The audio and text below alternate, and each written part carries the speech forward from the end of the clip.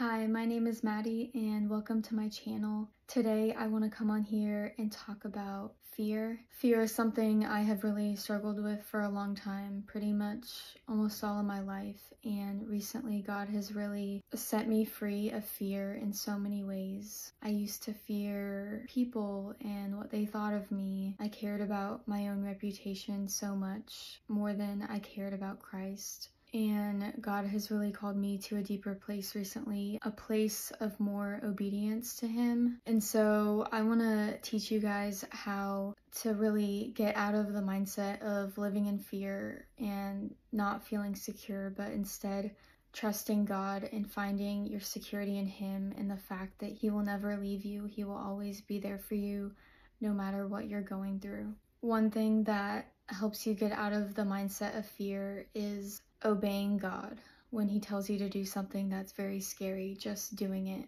And it is so hard to do that in the moment, and it's so easy just to fight God and try to ignore what He's convicting you to do. But I really encourage you to pray and ask God for the boldness and the courage to do it.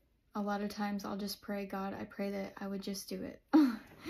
And I feel like that helps me a lot. Just depending on God for your strength and the courage to do the scary things that He's calling you to do. So obedience and prayer, that is so key. Just allowing God to change your mind, to change your heart, really just submitting to His will and just laying your rights down. It is so hard to do, but it's so worth it because everything that God is asking us to do is for our good and for the benefit of other people. It's always worth it to do it. And you will only ever regret not doing the things that God has asked you to do. The next thing I would say that has really helped me to overcome fear is changing my mindset. When I get really afraid to do something that God is telling me to do, I have to train my mind to not be afraid. I have to get in this mindset of I do not care what other people think. For example, when I started wearing the head covering, I didn't do it for years because I thought it was just the craziest thing on earth, and I was so afraid of how other people would perceive me for wearing it. And when I finally submitted to God, I just had to literally stop myself from caring what other people think. Every time a fearful thought would come into my head, I would just tell myself it does not matter what they think. Why do I care about these people's opinions of me? These people don't know me, and if they do know me and they're gonna judge me for it or not want a relationship with me anymore, then I really should not care what they think, because if I'm being obedient to God, that is all that matters. I really had to train myself to care what God thinks more than anybody else and just find that intimacy in my relationship with Him to where I cared about His opinion more than anything. One way I do this is I just talk to God in my head all day long, just about everything. All my thoughts I just direct towards Him, and not 100% of the time, but I would say I tried to do that most of the time. And I feel like that has really helped me in spending time in His Word, reading the Bible. That is huge for changing the way that you think about things. I'm gonna share a few scriptures here that have really helped me and I feel like are really powerful for helping you overcome fear. The first scripture I'm gonna read is Psalms 27. The Lord is my light and my salvation. Whom should I fear? The Lord is the defense of my life. Whom should I dread? When evildoers came upon me to devour my flesh, my adversaries and my enemies, they stumbled and fell. If an army encamps against me, my heart will not fear. If war arises against me, in spite of this I am confident. One thing I have asked from the Lord that I shall seek, that I may dwell in the house of the Lord all the days of my life, to behold the beauty of the Lord and to meditate in His temple. For on the day of trouble He will conceal me in His tabernacle. He will hide me in the secret place of His tent. He will lift me up on a rock. And now my head will be lifted up above my enemies around me, and I will offer sacrifices in His tent with shouts of joy. The next verses are going to be in Isaiah 51, verses 7 through 8. Listen to me, you who know right from wrong, you who cherish my law in your hearts. Do not be afraid of people's scorn, nor fear their insults.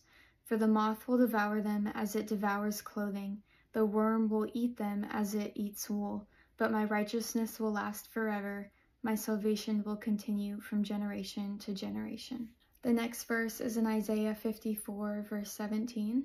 No weapon that is formed against you will prosper, and every tongue that accuses you in judgment you will condemn. This is the heritage of the servants of the Lord, and their vindication is from me, declares the Lord. Jesus said that if the people in this world hated him, that they would hate us too.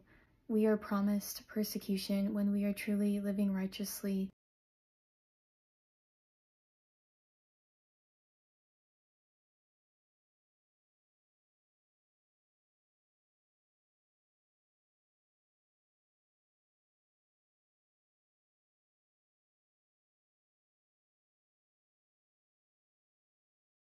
But no matter what we go through, no matter how much we are persecuted, God has promised that he will never leave us or forsake us, that he will be with us until the end. So I just encourage you to not give up and to be obedient to God. Do what he's calling you to do. Don't be afraid. People are so much less powerful than we make them up to be. The things that God is calling us to do are not as scary as we think they are.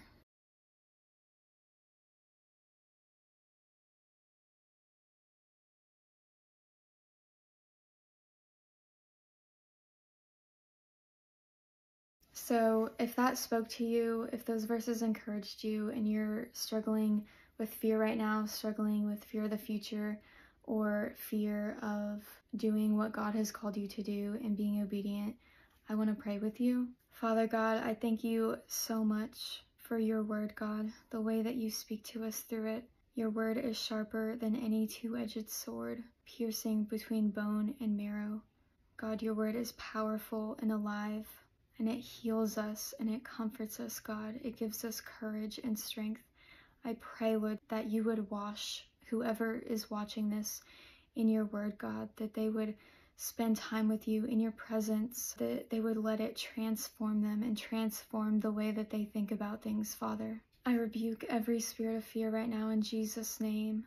I pray, Lord, for the peace of your presence and the boldness of your Holy Spirit to fill whoever is listening to this video right now. I pray that you would make them as bold as a lion. God, I pray that they would not be afraid to fully live for you, to follow your word, and to stand up for righteousness, God. In Jesus' name I pray, amen.